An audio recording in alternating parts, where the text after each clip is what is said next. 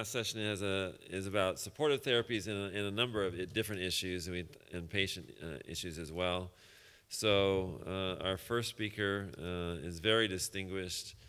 Richard Lemen is a former Assistant Surgeon General of the U.S., and he has a PhD in epidemiology from the University of Cincinnati Kettering Laboratories. He has been involved with asbestos and the epidemiology of asbestos and mesothelioma for a long time. He's worked in NIOSH, and actually he was retiring from NIOSH as the acting director and deputy director for NIOSH, and was involved with pretty much determining a lot of the issues and risks with asbestos as a carcinogenic agent, including working to revise the criteria for documentation on the standards of asbestos for NIOSH in the 1970s. He has been recognized with a Distinguished Service Medal and the Meritorious Service Medal while he's working in the United States Public Health Service, and he's actually was asked by President Obama to serve on the what was it, the Presidential Advisory Board. The advisory board, yeah, there you go. Presidential Advisory Board. He's got so many things written down here I can't even find it. It's like, and so he's had a long history of working in the area of asbestos and public health. So it's been really fantastic that he agreed to come and give us a talk about the asbestos problem and the kind of global perspective. So, Dr. Lemen.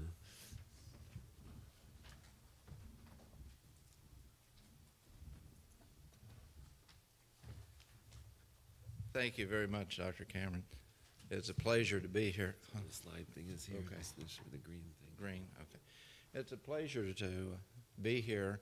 We're going to switch gears a little bit, and you've been hearing about medicine and science. I'm going to talk a little bit and answer for you today a few questions. This is an interesting picture, just thought I'd throw it in, of a Russian asbestos mill. Russia is the largest producer of asbestos in the world today, and it contains over 50% of the deposits of asbestos in the world. And this particular mill is one that we visited in the Ural Mountains a few years ago.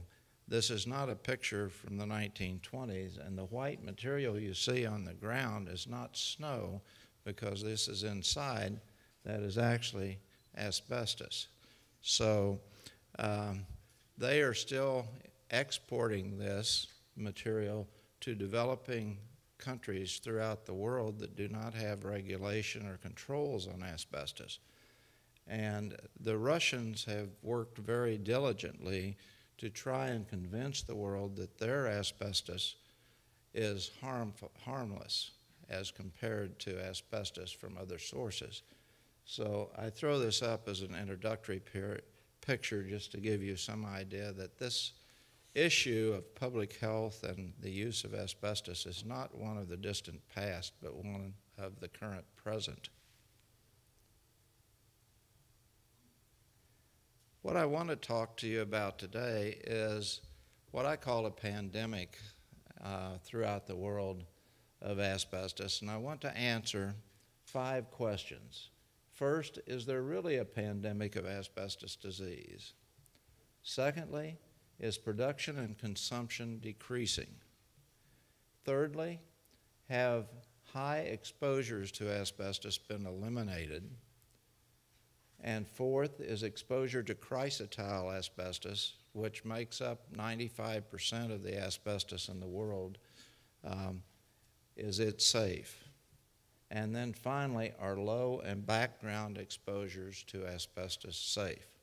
So with that, I want to go through each of these 5 questions, and hopefully by the end of my talk today, I will have been able to answer for you each of these 5 areas.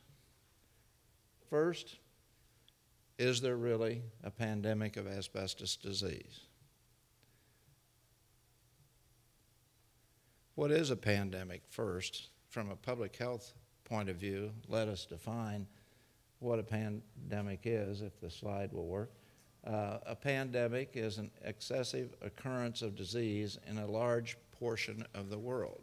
So does asbestos-related diseases, mesothelioma, lung cancer, asbestosis, and is now determined by the International Agency for Research on Cancer, also laryngeal cancer and ovarian cancer have been causally associated with exposure to asbestos.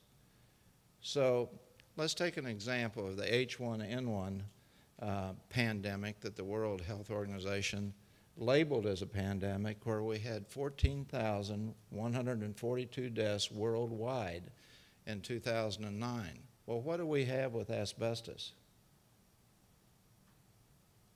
According to the Lancet in 2008, we had around 90,000 asbestos-related deaths estimated by the World Health Organization in the world each year. By 2014, this has jumped up in deaths alone to 107,000. Now keep in mind, statistics for counting asbestos-related deaths are very minimal, to say the least. They're very underestimated. So this is what the World Health Organization is able to actually associate with asbestos. There are probably many, many more than what this number represents. Where are these occurring? If you look at the rates per 100,000, you will see that the worldwide age standard mesothelioma incidence rate per 100,000 for males, we see the high rates occurring in North America, where asbestos has been highly used for many, many decades. The largest number of deaths today are occurring in Australia. Australia has been using asbestos, particularly in construction, for many, many decades. We also see high numbers of deaths in Scandinavia and Europe. Now you will note that in Africa, South America, Asia, you don't see much on the board. Why is that? Well, first of all, they don't have very good counting and vital statistics record systems. So these are very underestimated, and what we do have and what we know are occurring are in those countries that have highly sophisticated and well-developed vital statistics record systems. So this is really a misrepresentation to use this map and say this is where all the disease is occurring, because we know that in Asia, particularly, that is receiving large amounts of asbestos from Russia and Brazil and China, that their death rates, as we have some information, are tending to go up. The trend in age-adjusted mortality rates for pleural and peritoneal mesothelioma worldwide, as you'll see from this chart, are still on the increase. We haven't seen this flatten out. We have seen in the United States, and I'll show you some data in a few moments, where this is starting to level off. But if you look at it worldwide, the incidence is still on the increase.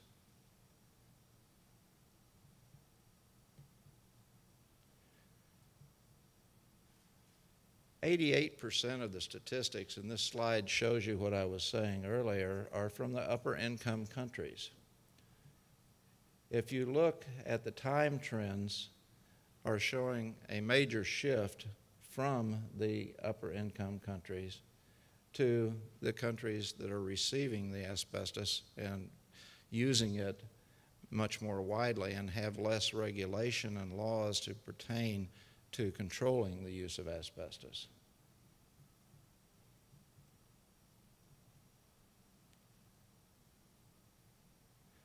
I hope you can see this, but I've just given you the 5, as far as vital statistics are concerned.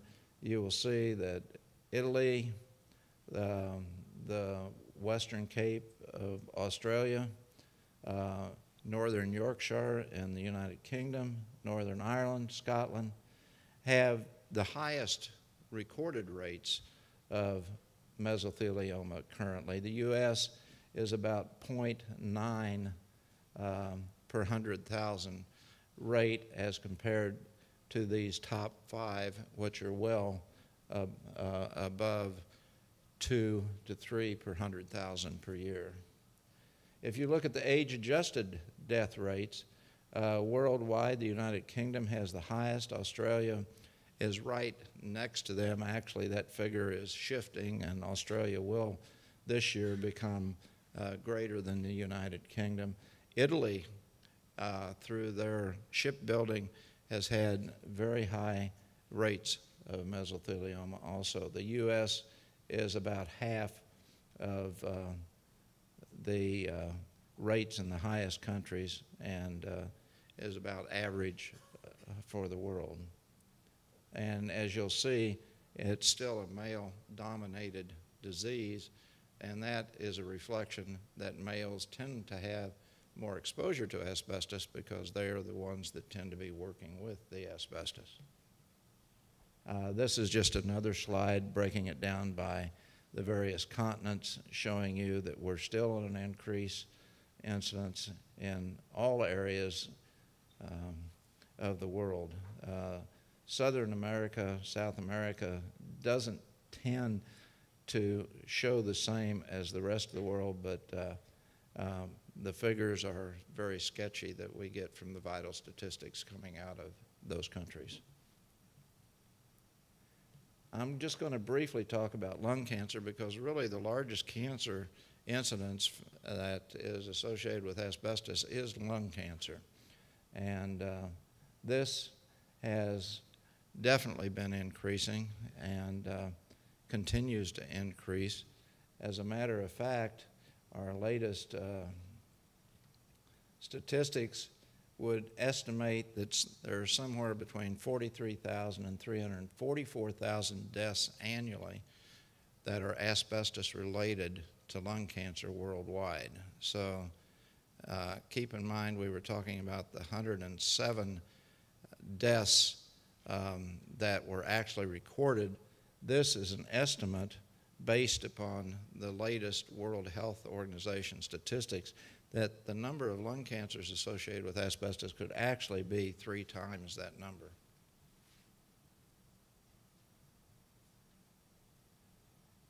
And asbestosis. Asbestosis is the only pneumoconiosis in the United States that is still on the increase. Silicosis, bisonosis due to cotton dust exposure, all of the other dust-related non-malignant lung diseases are on the decrease. Asbestosis is still on the increase in the United States. Is production and consumption decreasing? Well, these are some pictures from developing countries that are currently still using asbestos. And as you will see, asbestos production comes principally from China, from Russia, Kazakhstan, and from Brazil. And each of these 3 countries are increasing their production as we speak today. They have not decreased the production, and they're aiming the market that they're selling their asbestos to those developing countries, emerging economies in the world that do not have regulations that protect workers from the use of toxic materials. Worldwide consumption of asbestos between 1920 and 2003, this will give you some kind of trend. We actually peaked worldwide in the 1970s, 1980s, and because of regulation in the developed countries, the developed economies, this has started to go down worldwide. However, that trend is going up in those emerging economies, which I'll show you more graphically in a few moments. This is the World Trade Center attack, and it is a good lead-in to answer the third question: have high exposures been eliminated? Well, asbestos was used in almost all major construction projects in the United States, particularly in large buildings, throughout the 1940s, the 1950s, 1960s. It was used in the World Trade buildings, and we're now starting to see emerging disease coming out of workers. Mount Sinai School of Medicine has been following these workers and residents, and we're starting to see disease beginning to occur. It's probably too early to see much as far as mesothelioma is concerned, but we are seeing lung disease and starting to see some increase in cancer rates. This is a picture that I took in South Africa a few years ago, which South Africa used to be a major producer. One of the things is that the asbestos companies quit mining because of regulation and other reasons, but when they left, they didn't remediate their problem.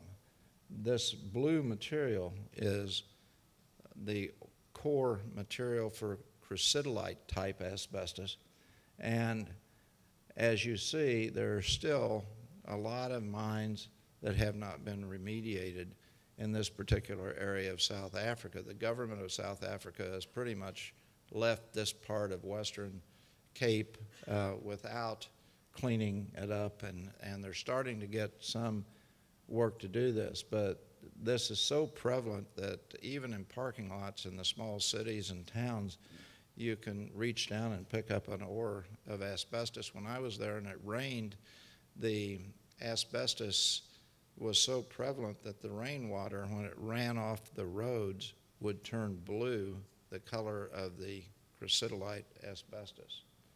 So it's quite a problem, and this is not isolated to South Africa, but also in many, many other countries where asbestos was produced in the past.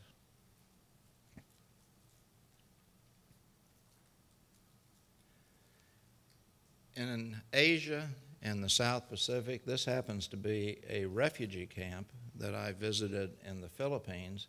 If you look at the roofing material, that is made from asbestos. The walls were made of asbestos, and the refugee camp this was during the Vietnam and Cambodian boat people moving out, had about 50,000 refugees going through this through this camp. And the building material, that on the roof, as you can see, damaged by the typhoons that come through, is not unique to this refugee camp. Most of the homes in this part of the Philippines and other areas of the world have used this same type of material as a principal building material.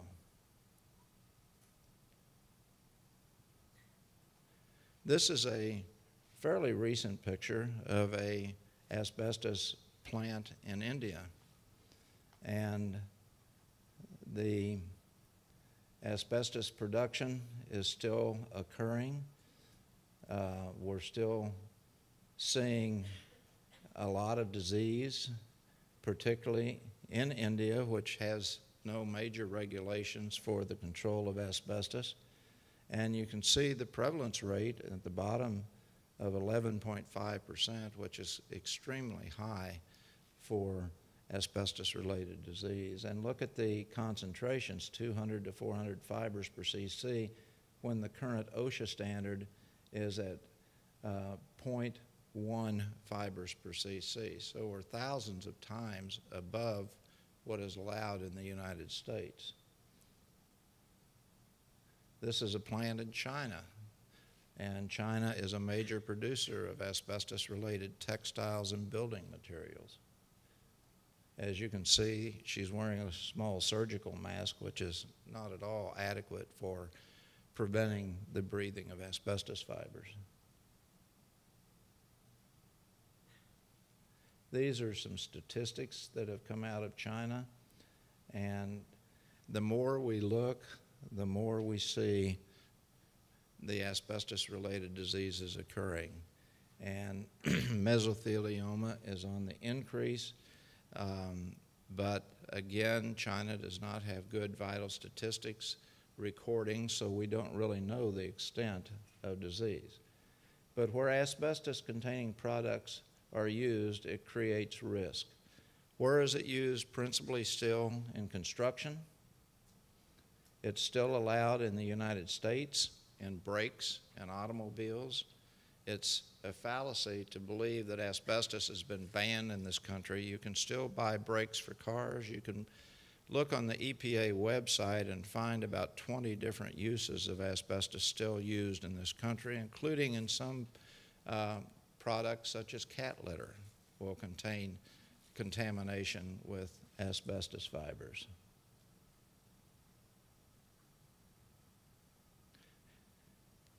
Firefighters are at a major risk of developing asbestos-related diseases. In a recent study in San Francisco, Boston, and I think it was Philadelphia, found a fairly high rate of asbestos-related diseases among firemen.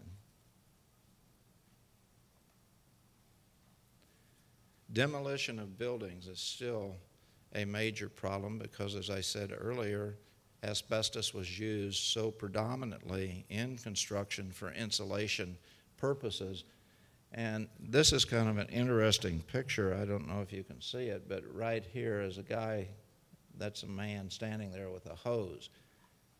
That meets the EPA regulation for wetting down when they're tearing down a building. I don't think that stream of water is doing much to control that cloud of dust, but that's a picture I took, and so it's kind of disheartening that things of this nature still occur.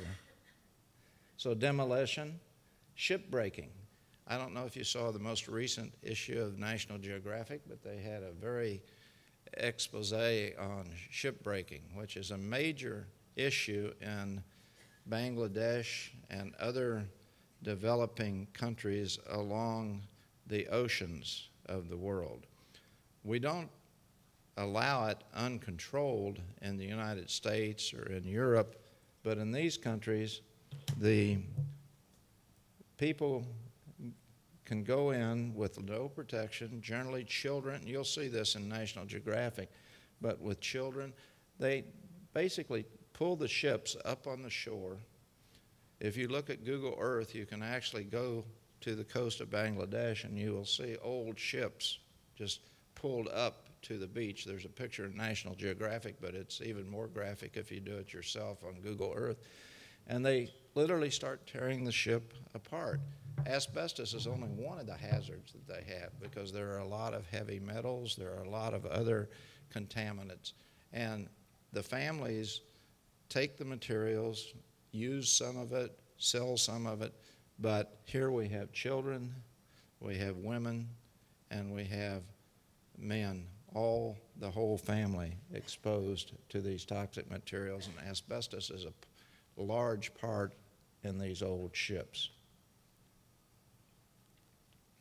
Is exposure to chrysotile safe? I mentioned chrysotile earlier because it is the major form of asbestos that is found in the world, and it's the only form of asbestos that is still sold. The Russian deposits are chrysotile. Canada used to be one of the biggest producers of chrysotile asbestos. They have now shut their mines down as of 2 years ago. So Russia is our biggest producer, Brazil, Kazakhstan, and so they are trying to sell the asbestos as chrysotile, which, as I said, makes up 95% of the asbestos, and say that the problems that we've seen with asbestos producing mesothelioma, lung cancer, asbestosis, are really all due to these other forms of asbestos, which we call the amphibole form of asbestos, which make up the brown asbestos, amosite, the blue asbestos that I talked about in South Africa a moment ago, and finally the anthophyllite, which is another type of amphibole asbestos. All of these have made up about 5% of all the asbestos ever used in the world to date. So what is being stated by the companies and the countries that are still producing chrysotile is that this form of asbestos, this white fluffy form, is safe. I might say one of the political proponents, Rush Limbaugh, a few years ago, said that this white asbestos was no more dangerous than a cheese chip, one of these little curly cheese chips. So that's a true statement.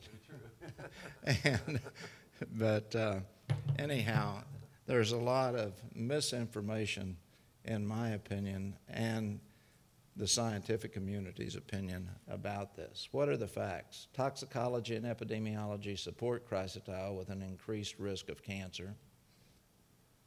Chrysotile and biopersistence. It has been stated that chrysotile does not cause disease because of its biopersistence. In other words, it gets into the lung and it leaves the lung rather rapidly compared to the amphiboles because of the breakdown of its biopersistence.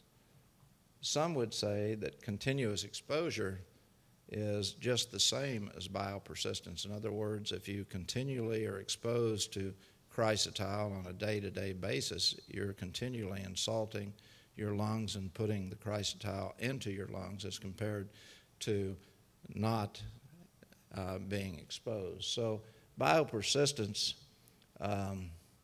is an issue. And what I would like to say about biopersistence is the following, that mesothelial cells have the unique characteristic of engulfing anything, whether a solid, liquid, or gas. Similarly, mesothelioma cells phagocytose asbestos fibers. Multiple studies confirm as exposures continue, relative risk of asbestos-related mesothelioma increases. Now, why and what is happening here? We see that in studies that have looked at this issue, that as the fiber exposure increases in intensity, so does the amount of mesothelioma and disease. It's interesting, where does the chrysotile go? Well, it has a low biopersistence in the lung, so it leaves the lung. But where does the mesothelioma occur? It occurs in the serosal tissue surrounding the lung. And if you look, this is exactly where the accumulation of chrysotile fibers end up, in the pleural area. Dr. Suzuki at Mount Sinai School of Medicine showed that as compared to the other fiber types, chrysotile fibers were 30 times more common than the amphiboles in the tissue where the mesotheliomas actually develop.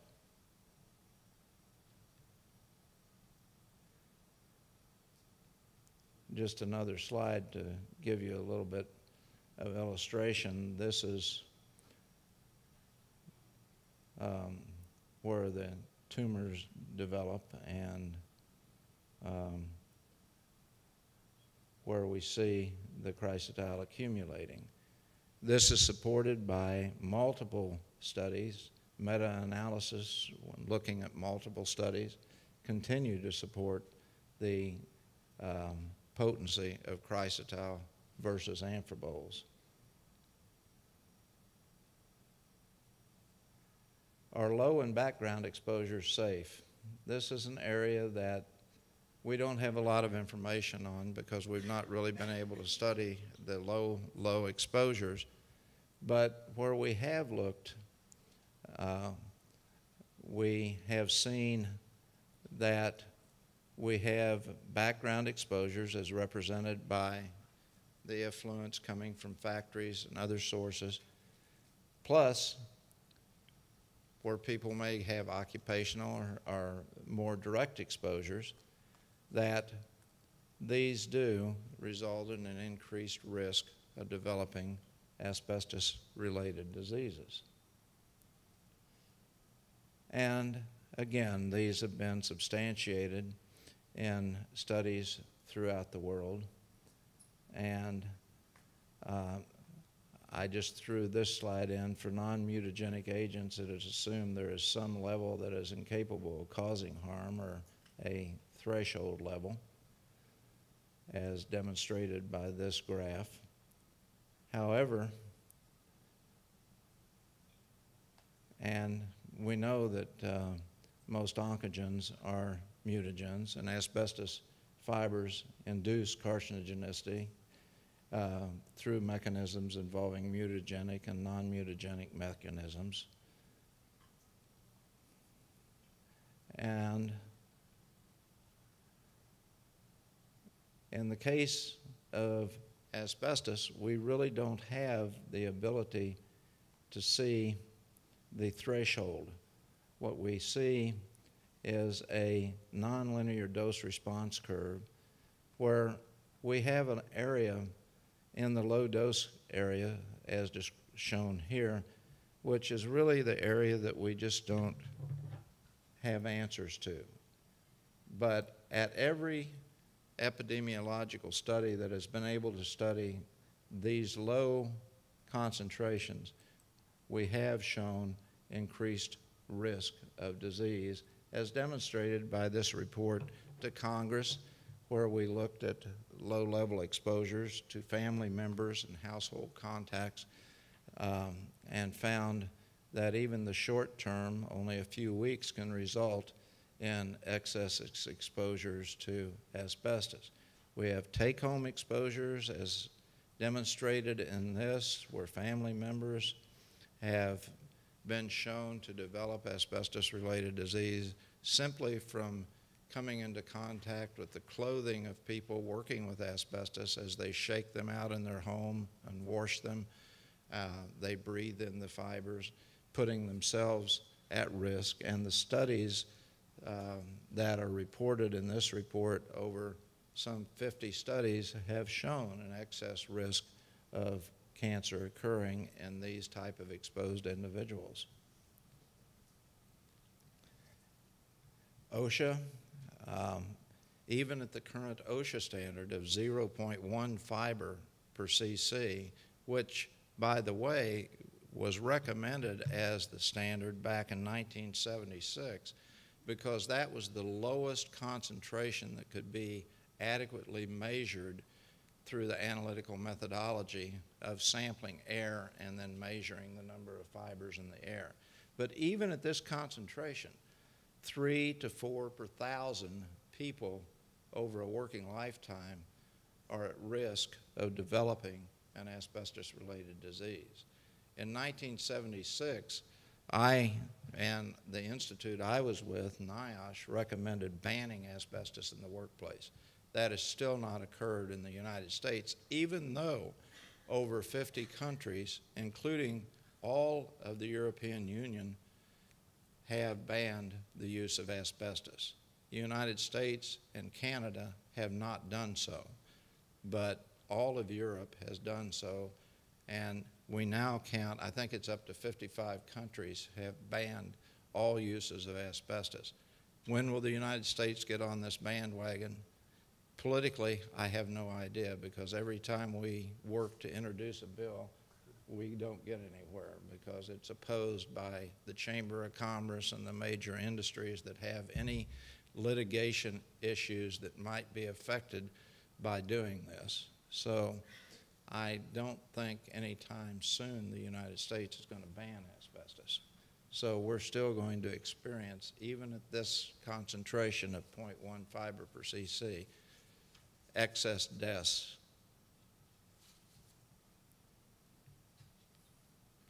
Just to show you in the, even at these low concentrations, if you go down to what EPA would consider the background concentrations, we're getting down to really low concentrations, 0.0004 fibers. We allow in the occupational environment 0.1 fibers, but if you get down to these very low fibers, even using these risk assessment, techniques, 9 per million lifetime risk of people exposed at these very low concentrations. This is from the Environmental Health Perspectives Journal. And if you look at raising it up a little bit to 0.002 fibers, twice that, you jump up to 46 per million. So we still have a major risk of developing asbestos-related disease from exposure still occurring in this country. So for those of you that are studying mesothelioma, trying to prevent mesothelioma, trying to treat mesothelioma, unfortunately, you're going to have a lot of customers and a lot of patients because we haven't done the right thing as a public health program in this country. And if you look at these low dose concentrations, again, just to give you an example, even at these very low concentrations of the OSHA standard of 0.5 to 0.99 fibers per cc, we still have excesses in our odds ratio at the 95% confidence interval of disease occurring. So it's not going away, and there are adequate studies. These are in the syllabus. I'm not going to spend time, but I just point them out to you. You can go to look yourself and get the actual figures. But there's a lot of disease risk still occurring. So, as stated in this paper, our results confirm the previously reported observations of a distinct dose-response relationship, even at levels of cumulative exposure below 1 fiber per year. So initial versus continuous exposure, asbestos is a complete carcinogen. It can both initiate and promote cancer. Its persistent exposure after initial exposure cannot be discounted as irrelevant. Many people think because mesothelioma has such a long latent period that it's only the initial exposures. I think as we heard in a lecture earlier today, it's multiple mutations and multiple hits that result in developing cancer. And so while some will say disregard any exposure that was 15 years or less, I don't believe that is really the case, and the scientific data does not support that. Again, we're seeing an increase in mesotheliomas with duration of exposure. If you weren't having multiple hits, that would not be occurring. That would be leveling off. In conclusion, is there a pandemic of asbestos-related disease? My answer is yes. Is production and consumption decreasing? Well, as we see from this chart, developing countries, consumption is down, but in emerging economies, the consumption is going up. Have high exposures been eliminated? The answer is no. Every time we tear down a building that has asbestos in it, we are releasing fibers into the environment. And you saw the poor example I gave of wetting down is really not effective. Is exposure to chrysotile asbestos safe? The answer, in my opinion, is no. And finally, are low and background exposures safe? We really don't have the answer to that, but what little information we have would indicate that they are not safe. So here is, in conclusion, our asbestos disease is declining. If you look at time versus the amount of disease, and you look at the developed economies, we're starting to level off. But if you look at the emerging economies, it's far from leveling off. So what should we do? We should continue to work toward banning the use of asbestos throughout the world, as some 55 countries have already done. However, the United States, Canada, North America don't fall into this category. Thank you.